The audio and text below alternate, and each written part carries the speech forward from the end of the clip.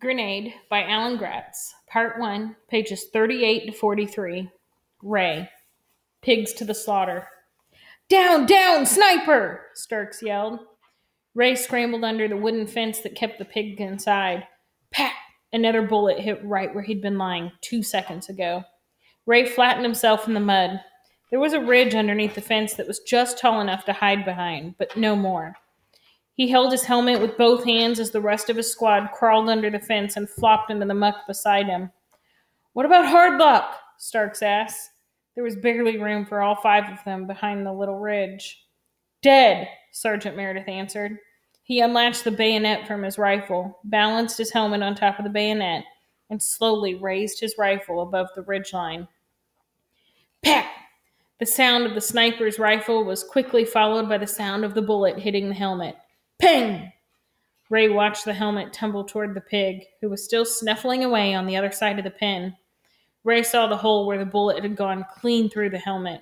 He swallowed hard. Dang, that guy's good, Gonzalez said. Wait, shh, the sergeant said. He waved them all quiet, and over the sound of the pig grunting, Ray heard a sound he recognized from his hunting days. Bolt action, Ray whispered. Sergeant Meredith nodded, and Ray felt a quick lick of pride, like he'd answered a question right in class. He has to manually chamber a new round every time he fires, the sergeant said. That gives us a chance. You think you'd recognize that sound again? He asked Ray. Ray nodded. All right, Gonzalez, Big John, get those bars ready to go. Ray, next time you hear that sniper shoots, I want you to get over that fence and run to that well on the other side of the road. We'll lay down cover fire for you. You hide there, and the next time you hear that bolt action, you chuck a grenade at it. Got it? Run across an open road with a sniper out there? Ray's breath came quick. He felt lightheaded, but he nodded.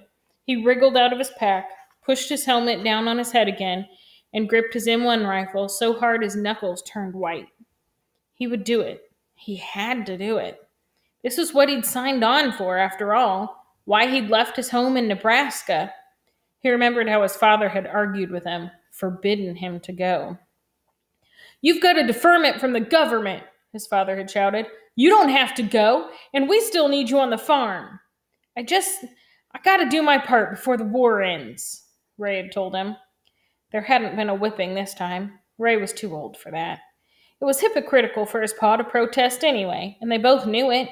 Ray's father had done the same thing when he was Ray's age, run off to join the Marines to fight in the Great War. And they both knew the real reason Ray wanted to leave home. The long scar on his left arm peeking out from his shirt sleeve was all the reminder Ray needed. Pack! A bullet hit the mud with a thwack a half an inch from Big John's boot. Jumpin' Jehoshaphat! Big John yelled, wiggling his legs up closer to him. But Ray was already leaping over the fence. His feet hit the ground with a thump, and he ran like blue blazes for the protection of the stone well across the road. The well had appeared closer before, but now it looked like it was a half-mile away. Stay low. Run like hell. Behind him, Gonzalez and Big John opened up with their big Browning automatics to create cover fire for Ray. Choo-choo-choo-chung! Choo-choo-choo-choo-chung! The guns chewed the ferns and palm fronds along the bank into shreds. Ray stumbled but kept his feet, desperately trying to remember how long it had been since the last sniper shot. 3 seconds? 4? How long did it take him to chamber a new bullet after he'd taken a shot at a deer? Ray made it across the dirt road and threw himself at the base of the round well. The bar stopped firing. Ray's chest heaved, and he struggled to catch his breath. No time to rest, though. He dropped his rifle and fumbled for a grenade, his hand shaking. He wondered if the sniper had even seen him through all that cover fire. Pacow! A piece of the well's stone wall blew up in Ray's face, and he ducked away. That answered that question. The sniper rifle's report was much louder now, much closer.